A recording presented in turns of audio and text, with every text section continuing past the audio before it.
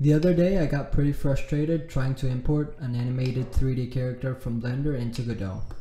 This is the video that I would have liked to see to save me some time. So I've made this very simple 3D character in Blender, and I've modeled him, textured him, rigged him, and I've made two animations. I've made an idle animation, last 40 frames, it's just a loop of him breathing in and out, and then another animation that's a run animation, and it's just him running. So to get started, what we have to do is for each of the animations that we want to export, we have to go into them and action editor and click on the shield icon. There we go. Now the next step, we have to go here into animation and nonlinear animation, and for each of the actions we have to push them down into an NLA track, rename them, name this one run, and then idle, rename it to idle. Be sure that these checkboxes are checked. Once you have that, you have to select the body, the mesh, and the armature.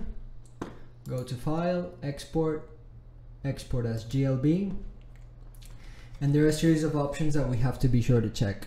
Include, we have to limit to selected objects. Inside Transform, I check Y up.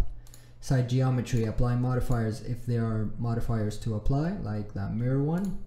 And inside Animation, we have to go inside Animation and be sure to check these two checkboxes, Group by NLA Track and Export Deformation Bones Only.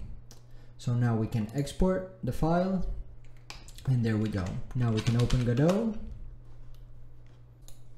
Now inside Godot, I've created a blank project, and we can grab the little character we made in the GLB format, drag it inside, and here he is. Click on New Inherited, and the materials don't appear as we saw them in Blender, so we'll have to modify that later. But what we wanted to see is that now here we have the two animations. We have the idle animation, have to set them to loop, it's just breathing in and out, and then we have the run animation, set it to loop, and there we go. So this is actually the fastest way I found to export a character from Blender to Godot. If you know of a faster way, please let me know in the comments. We glossed over a lot in this video regarding the whole 3D workflow from Blender to Godot. Please let me know in the comments what else you'd like to see, like modeling, texturing, rigging, animation, camera controller, 3D, anything.